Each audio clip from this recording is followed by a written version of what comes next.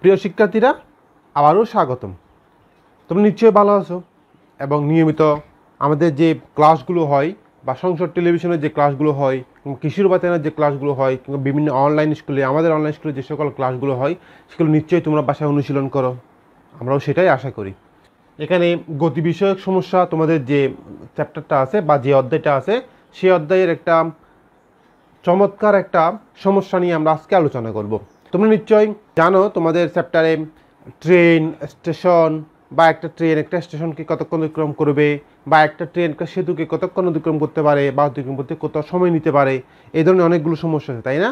এগুলো কিভাবে সহজে সমাধান করতে হয় আমরা আজকে সেটা নিয়ে আলোচনা করব। তার আগে আমরা একটু দেখি সেই ধরনের সমস্যাগুলো সমাধান করার জন্য কি কি কৌশল আমাদেরকে অবলম্বন করতে হবে। আচ্ছা, আমি ধরে নিলাম আমরা এটা হচ্ছে একটা ট্রেন। ধরো এটা একটা ট্রেন, এটা ধরলাম 80 মিটার।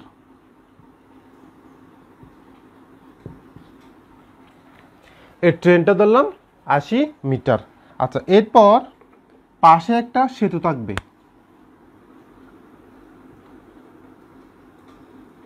এটা হচ্ছে সেতু, এটা 20 মিটার। তাহলে আমাদেরকে এখন ধরতে হবে 80 মিটার ট্রেনটা এই 20 মিটার সেতুকে অতিক্রম, 20 মিটার যে দৈর্ঘ্যের যে সেতু, সেই সেতুটাকে অতিক্রম করবে। এই অঙ্কগুলো আসলে কিভাবে হয়, একটা জিনিস খেয়াল করো যে ট্রেনটা যদি, এটা হচ্ছে ফ্রন্ট সাইড মানে মুখ, হ্যাঁ, এখানে দিলাম ফ্রন্ট সাইড, এখানে ধোঁয়া তাই না? দেখো আবার এই ট্রেনটা যখন সেতুর এই প্রান্তে আসবে, কোনটা? ট্রেনের ফ্রন্ট সাইড যেটা, সেটা মানে ইঞ্জিনটা যখন সেতুর শুরুতে মুখে আসবে, তখন কি আমরা বলতে পারি যে সেতু টাচ করছে? এটা অবশ্যই বলতে পারি। আচ্ছা, সেই ফ্রন্ট সাইডটা যখন এখানে আসবে, তখন কি আমরা বলতে পারি যে, বা ফ্রন্ট সাইডটা যখন সেতু অতিক্রম করে চলে গেল, তখন কি আমরা বলতে পারি যে ট্রেনটা সেতু অতিক্রম করে চলে গেছে? নিশ্চয় আমরা বলতে পারি না। আচ্ছা, তাইলে কি হবে? আমি এটা একটু দূরে আমি ভিজুয়ালাইজ করতে চাই। সেটা আসলে হয় এইভাবে, ধরো নাও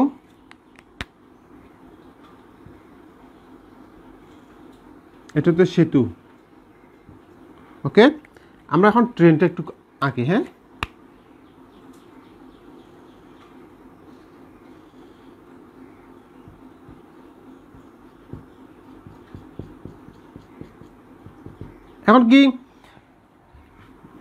এখন কি এটা ধরে আমি 1 নম্বর চিত্র ধরি, এটা 2 নম্বর চিত্র, আর একটা 3 নম্বর চিত্র ধরি, হ্যাঁ।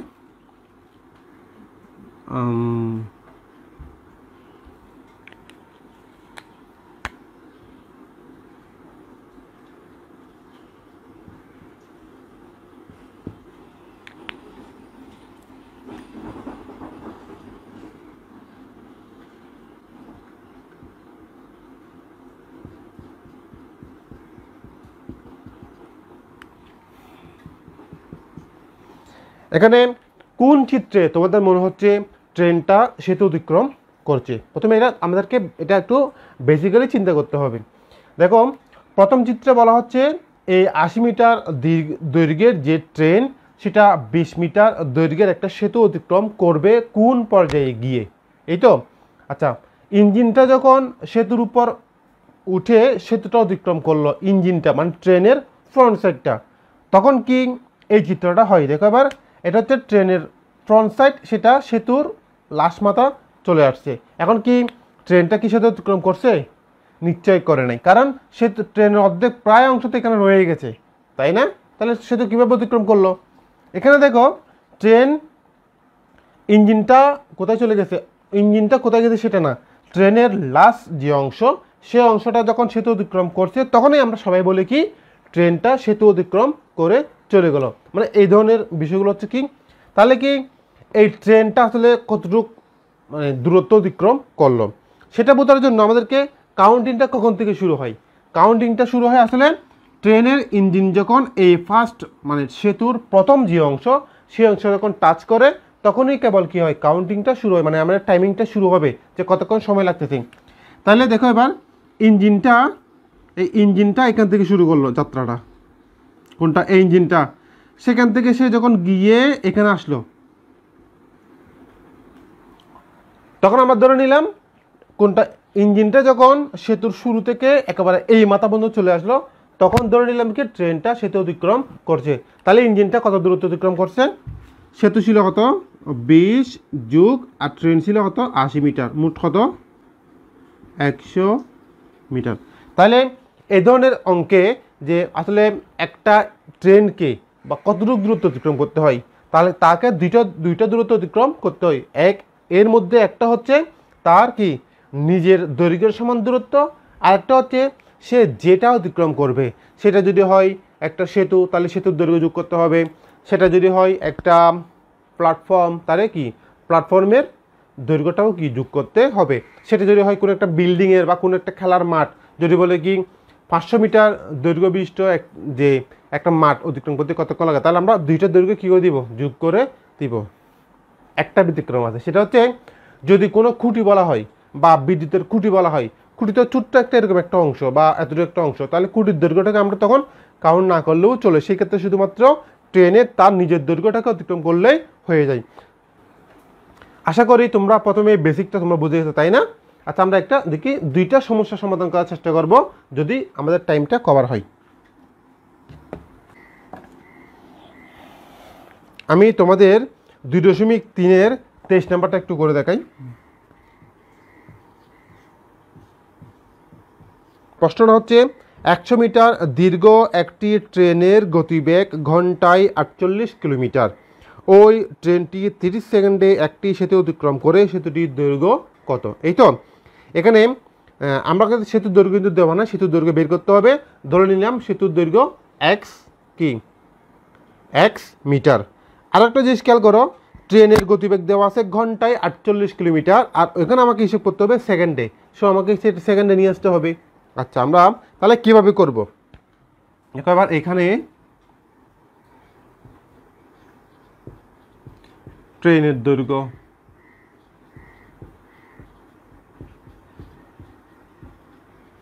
কত? 100 মিটার।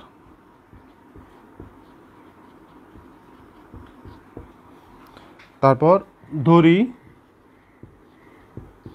সেতুর দৈর্ঘ্য,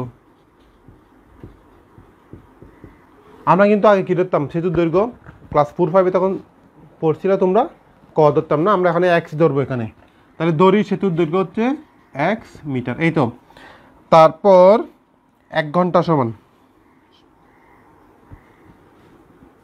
1 ঘন্টা সমান 60 গুণ 60 সেকেন্ড, এই তো।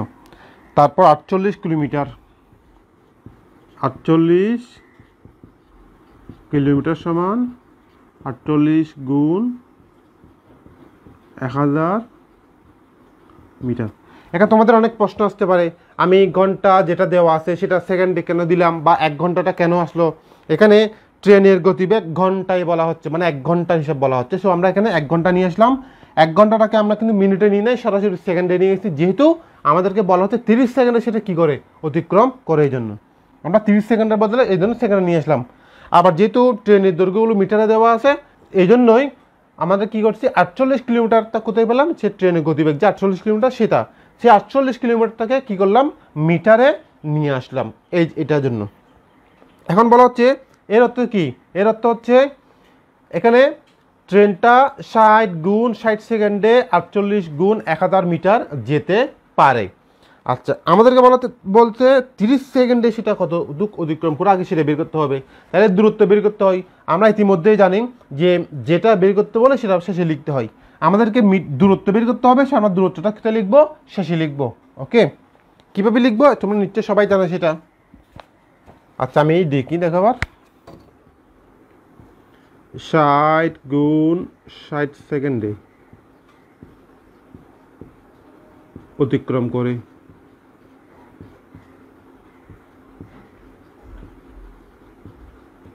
কত?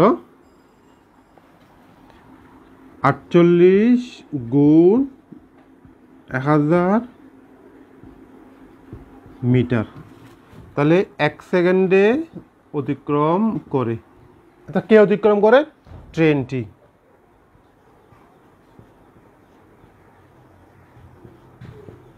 ট্রেনটি 1 সেকেন্ড অতিক্রম করে, নিশ্চয় কম হয়, কমলে আমরা কি করব? ভাগাকারে যাবে।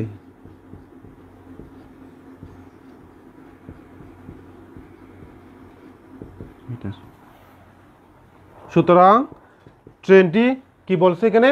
সুতরাং ট্রেনটি বলা হচ্ছে 30 সেকেন্ডে, প্রশ্ন দেওয়া হচ্ছে 30 সেকেন্ডে সেটা অতিক্রম করেছিল। তাহলে আমরা হিসাব করবো 30 সেকেন্ডে কতটুকু যাই।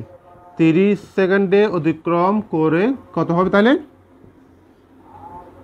60 গুণ 60, 48 গুণন 1000 গুণন 30। আমরা এটা চাইলে আমরা সহজে এটা করতে পারি, তাই না?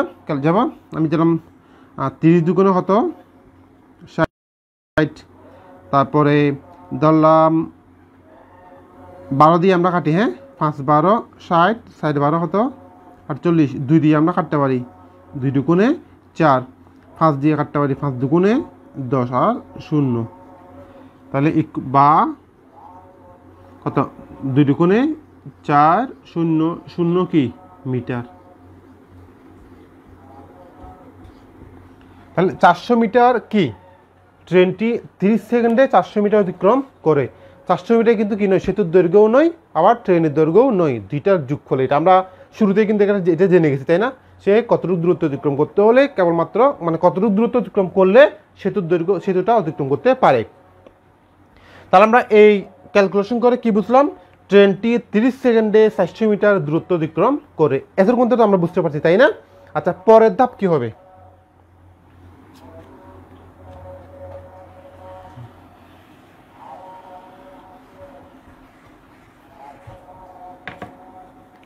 ট্রেনটি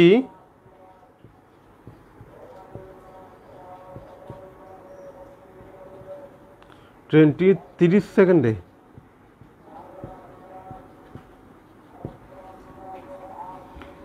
তার নিজ দৈর্ঘ্য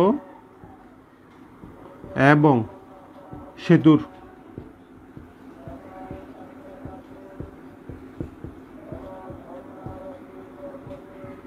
দৈর্ঘ্যের সমান দূরত্ব অতিক্রম করে। অর্থাৎ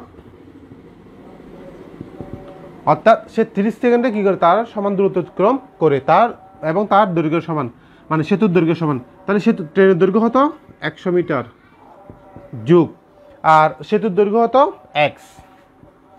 এটা সমান কত পাইলাম আমরা এখানে? 400 পাইলাম।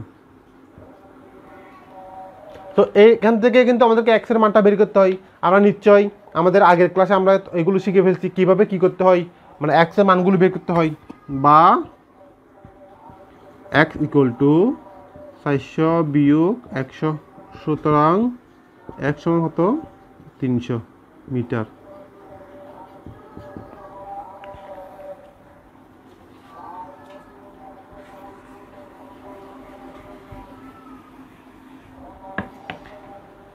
x সমান 300 মিটার। আমরা xটাকে কি ধরলাম? সেতুর দৈর্ঘ্য। অর্থাৎ এখানে কি বলা হচ্ছে? সেতুর দৈর্ঘ্য কত হবে? 300 মিটার। 300 মিটার কীভাবে বের করতে নিশ্চয় বুঝে গেছে এটা? হ্যাঁ। আচ্ছা, আশা করি তোমরা এই ধরনের সমস্যাগুলো সমাধান করতে পারবা। আমি আরও একটা তোমাদের প্র্যাকটিসের জন্য বলি, এখানে কিন্তু আমাদেরকে সেতুর দৈর্ঘ্য বের করতে বলছে, না? এটা আমরা দেখি পরের সমস্যাটা কি, আমরা দেখব পরের সমস্যাটা কি বের করতে হয়, সেটা কীভাবে সমাধান করতে হয়। তোমরা একটু এক নজরে দেখে নিবা, পাশাপাশি কোনো প্রশ্ন থাকলে অবশ্যই কমেন্টে জানাবা।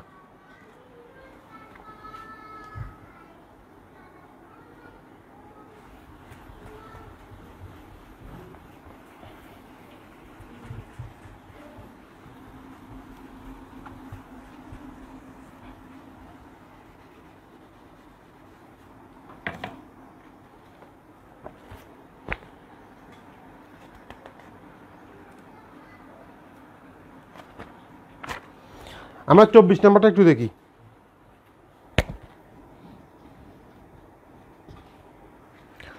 প্রশ্নটা হচ্ছে 120 মিটার দীর্ঘ একটি ট্রেন 330 মিটার দীর্ঘ একটি সেতু অতিক্রম করবে। ট্রেনটির গতিবেগ ঘন্টায় 30 কিলোমিটার হলে সেতুটি অতিক্রম করতে কত সময় লাগবে? একইভাবে আমরা একটু করি। প্রথমে লিখে ফেলি এখানে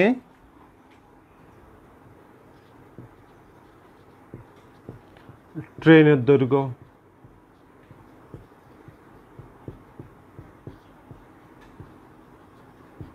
কত বলা হচ্ছে 120 মিটার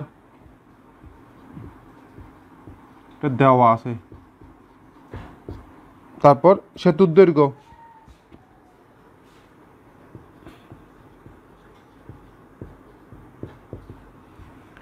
330 মিটার। এই তো আমরা তাহলে মোটটা হিসাব করে ফেলি। হ্যাঁ, মোট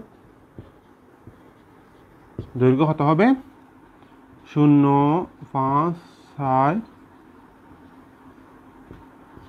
মিটার। এই তো এটা একদম সহজ হিসাব না, এটা আমরা জানি। তাহলে আমরা একটা লাইন লিখে ফেলি, অর্থাৎ ট্রেনটিকে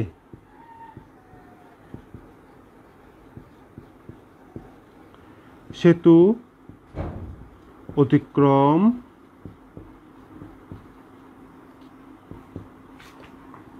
করতে হলে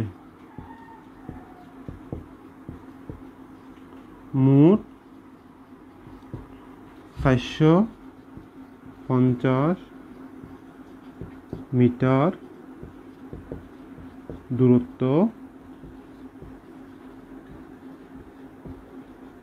অতিক্রম করতে হবে। এখানে এই বেসিকগুলো আমরা শুরুতেই কিন্তু আলোচনা করেছিলাম, এই জন্য এই লাইনগুলো একটু লিখতে হয়।